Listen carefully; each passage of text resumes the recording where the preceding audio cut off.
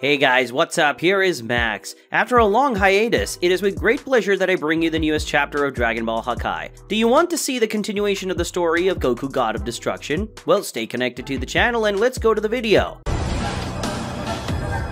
Hakai.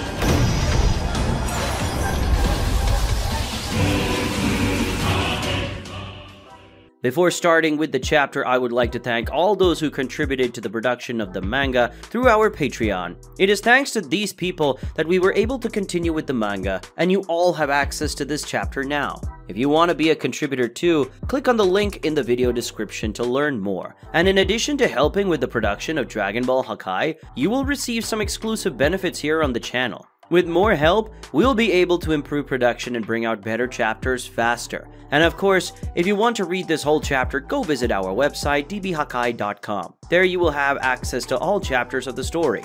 Now that I've said everything I had to say, let's get to the chapter.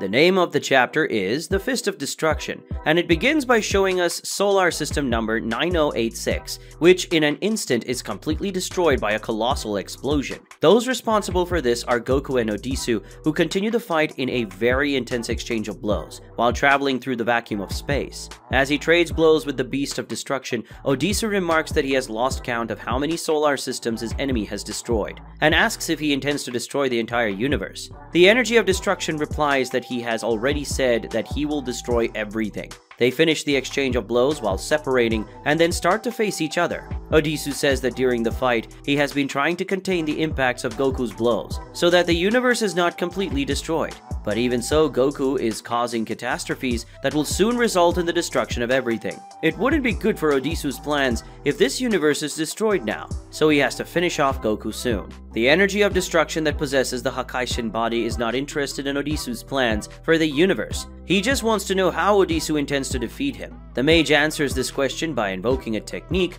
Such a technique he calls Incinerating Fist, which causes his hand to become enveloped in flames. The Energy of Destruction watches that technique closely, revealing in thoughts that the amount of heat Odisu's hand is emanating at that moment is so absurd that even for him it is uncontrollable to be near. He asks Odisu to show him what this ability does, and the mage does this by pointing his hand at a stone and touching it, so the stone is instantly turned to dust. The Beast of Destruction likes that, but says he also knows how to do something similar. He coats his hand with destructive energy, points to a stone and touches it. The next moment, the stone too is turned to dust. It seems that the two techniques reach the same end, despite having different concepts. After showing Odisu what his technique does, Goku says he's going to call it Fist of Destruction, and asks him what he thinks of the name. But Odisu threatens that soon he won't be bothering to name things anymore. Goku agrees, but says that this will happen because he will already have finished with the mage. Far away in Zeno's palace, the gathering of angels is taking place. The speaker is the Daishinkan, who gives a summary of the latest events, saying that with the destruction of the Super Dragon Balls and the kidnapping of the omniscient being called Zuno, the Celestial Mages took away two very important treasures.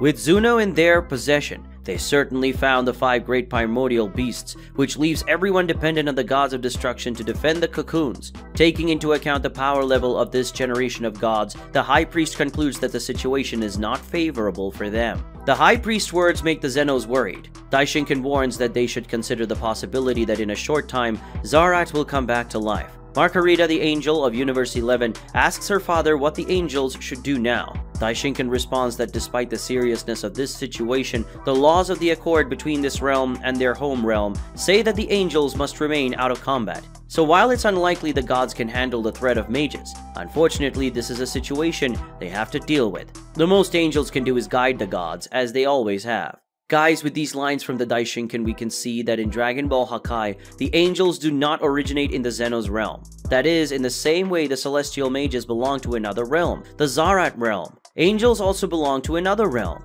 Continuing with the story, just like the last chapter, someone arrives at the meeting.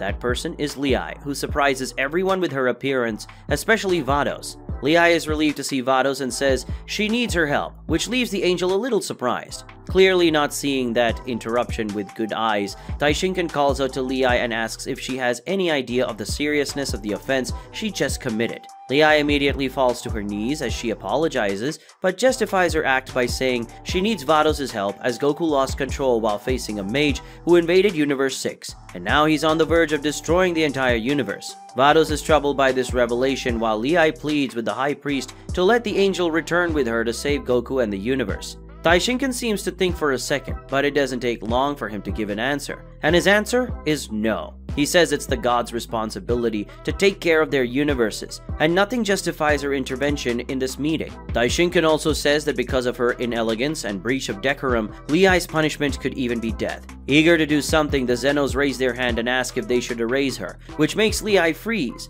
but Whis politely intervenes, reminding the Zenos that if they erase Lei, they erase Goku as well. As their lives are connected, the Zenos rethink their decision. They shouldn't erase Goku for so little, since Goku is too nice for that. Lei thanks the Zenos for their decision, but says that if things continue as they are in Universe 6, Goku will die anyway, and based on that argument, she begs them to allow Vados to go with her. The Zenos look at each other, wondering what to do. In Universe 6 on a planet called Gasprant, two armies are about to clash, but they stop when they notice two things moving at high speed in the sky. It's Goku and Odisu who prepare for the collision with their fists, coated in flames and destructive energy. The collision takes place in a huge explosion, where on one side the destructive energy destroys one army, and on the other, the flames incinerate their enemy. All this happened thanks to a simple collision of the fists of the two deities, and this collision does not only affect the armies, but the entire planet, which disappears in a huge explosion.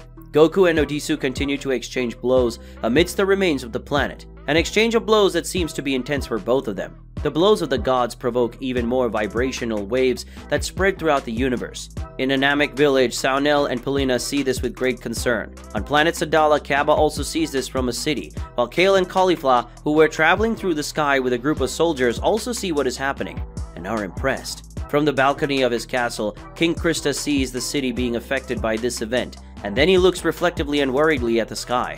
On planet Earth, Champa also watches that calamity and accepts that the end has finally come. As the combat rages on, Odisu realizes that the universe is hanging by a thread, and he has to end it immediately. Goku blocks a punch from Odisu, but when the flame-clad fist lands, it incinerates his bracelet and burns his arm. But Goku immediately retaliates with a punch that the mage has to block, which also causes the destruction of his bracelet and injuries to his arm. Thirsty for destruction, the beast exclaims that he wants more, much more.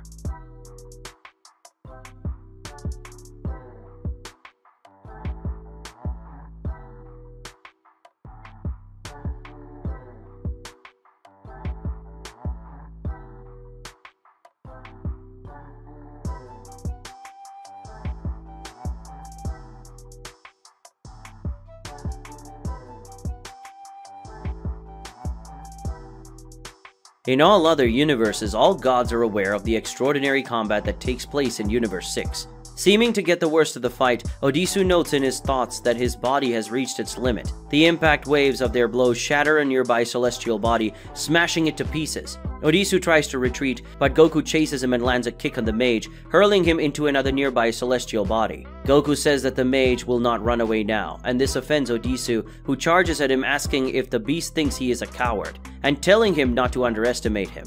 Goku tries to land a punch on the advancing enemy, but Odisu dodges and lands an upward punch that would hit Goku's chin if he didn't move his body back. But Odisu's hand touches the collar of Goku's uniform, incinerating it. Odisu is surprised that he dodged it, and the beast yells that he is the one who shouldn't underestimate him. Goku's punch hits Odisu in a destructive blast. The blow landed on the mage's shoulder, destroying his shoulder pad and apparently rendering his arm useless. And after doing so, the Beast of Destruction prepares the final blow, but is completely surprised when something hits him. A large stone stake, which pierces his body. The fight between Goku and Odisu comes to a halt, where the Beast of Destruction was about to win, but is hit by a surprise attack. Will Goku withstand his injury? Will the destruction of Universe 6 continue? Find out in the next chapter of Dragon Ball Hakai. And that was chapter 24 of Dragon Ball Hakai, guys. Let me know in the comments what you thought of this chapter and what you think will happen in the next one. Remember that if you want the chapters to be produced faster, consider collaborating with our Patreon, and then we can improve production. To learn more, click on the link in the video description. And if you enjoyed this video, don't forget to like and subscribe to the channel as we become 200,000 subscribers. Until the next time, goodbye.